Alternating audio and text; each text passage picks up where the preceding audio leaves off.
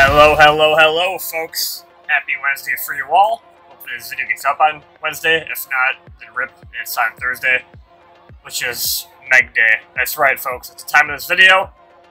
Whether I upload today or tomorrow. If it's today, it's Wednesday. If it's tomorrow, it's Thursday.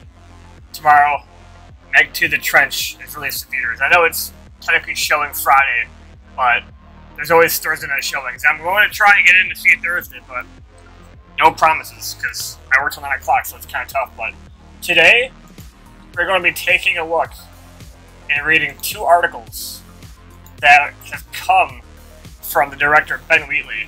The first article is talking about the possibility of a MEG 3, which I'm really excited to talk about. The second one is going to touch on the budget and the allocation of money towards CGI and effects to like that. So, not to waste any time here. This first article, Ben Wheatley wants to expand the franchise of MEG 3. It says, in quotations, there's a lot more to explore in that world, it's very rich. So we scroll down here. While Ben Wheatley's latest project is yet to hit theaters, MEG 2 The Trench director already has his sights set on what's to come, expressing interest in helming a follow-up to the Killer Shark flick. The upcoming film is a sequel to 2018's MEG, directed by John Turteltaub, National Treasure. The creature feature proved successful at the box office despite a largely negative critical reception, laying the foundations for what Wheatley is hoping could become a full-blown franchise. Well, there is a frick ton of books, so that's not surprising. Speaking to Total Film Magazine, the director is cautiously optimistic with the series in the future, saying, "You don't want to talk about it until MEG 2 is out, but I hope to see it through installment. There's a lot more to explore in that world. It's very rich. The internationalness of it is very interesting, and what he thinks the key to the first film's success was, and what he believes can provide foundational to the future's the franchise of the future," Wheatley said. What's so smart about the first film is that it's not Rush Hour, it's not East meets West, or we're all confused about each other adding that. It's just people working together, being in an everyday adventure, and it just happen to come from all pieces all over the world. It's that good for audiences, and it's a good message as well. He's basically talking about the diversity film. We have African American people in there, we have Asian people in there. Statham's obviously an Australian actor. The upcoming film will see Jason Statham return as starring in the 2018 original. John joined forces with legendary action star Wu Jing, the money team for the Dragon Emperor, as the pair lead a research team on exploitation creation. To the commercial depth, the team find more than they bargained for, as a synopsis of the film reveals. We already know this, so we're not going to touch on that.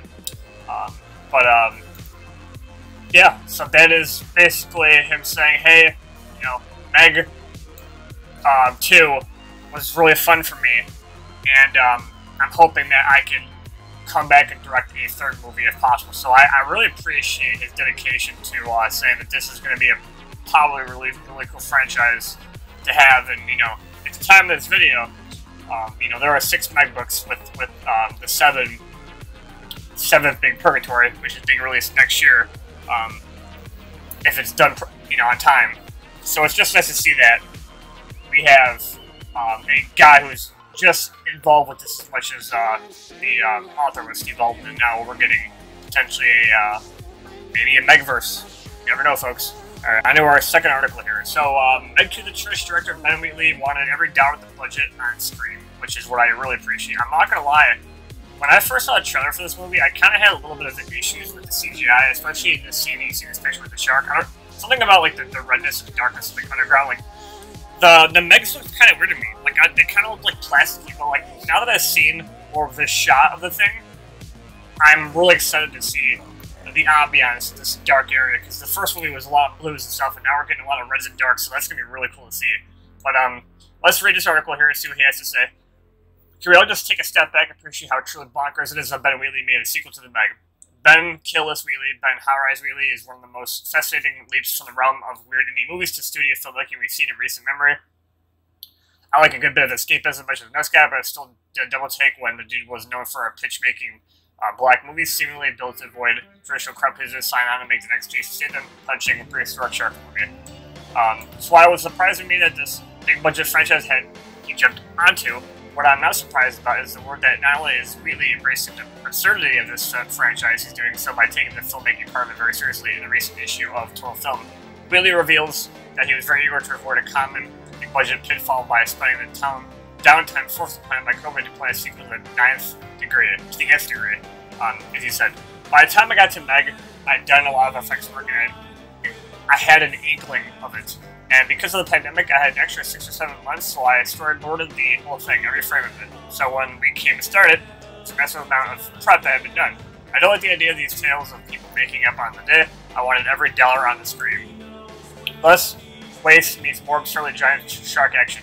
While that approach seems like the logical one in the way movies were made for decades in terms of modern stage filmmaking is oddly not the norm. Superhero movies in particular are known for their finding their films and reshoots. It's going on when they were mostly winners, even before their current slump.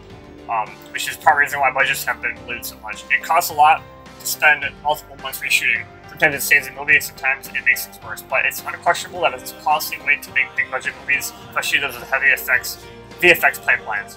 Indecision is a problem in the big budget realm, and the reason why we keep saying these big franchises love so much film to film, really saying that he storyboarded every inch of MEG to the trench is actually refreshing to hear.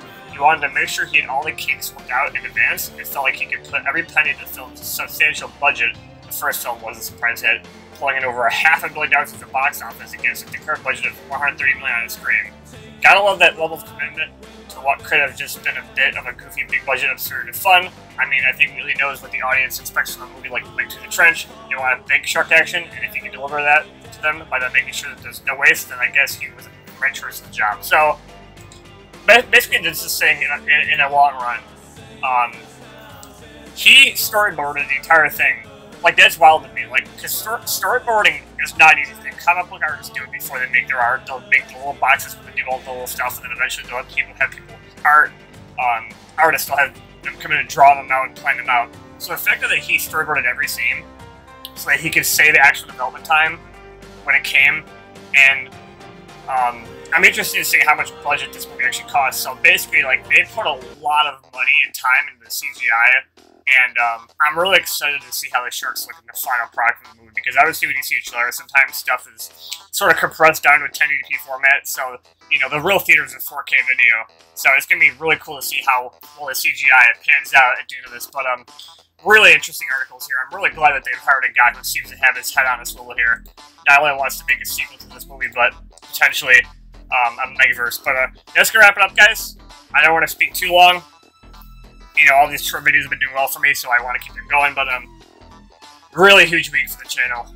MEG 2 The Trench comes out tomorrow, or today. If this video comes out tomorrow, it's probably going to be uploaded today.